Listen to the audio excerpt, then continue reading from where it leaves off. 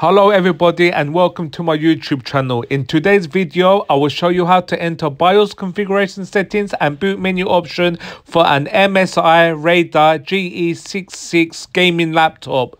The latest 12th generation laptop, guys. So let's get started.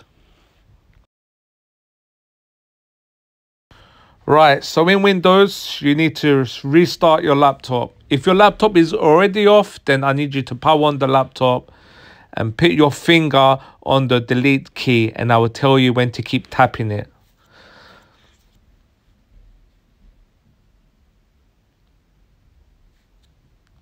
I'm just waiting for it to restart. Okay, it's restarted now, so keep tapping the delete key, guys.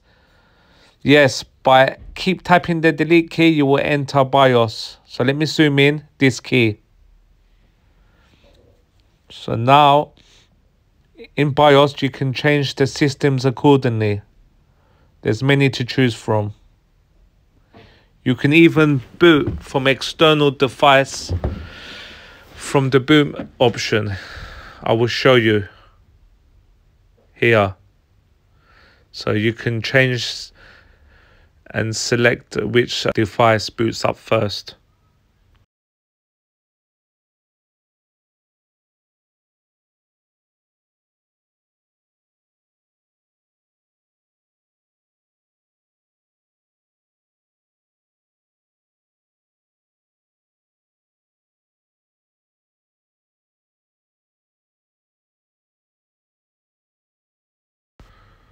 Right, so what I'm going to do now is exit BIOS and show you how to enter boot menu option by pressing the keyboard key.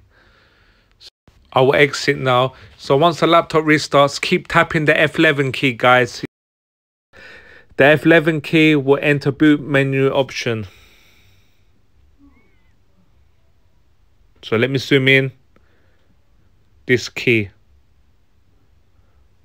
So as you can see from this screen, you have now entered boot manager / boot menu option. Any external device will show up here.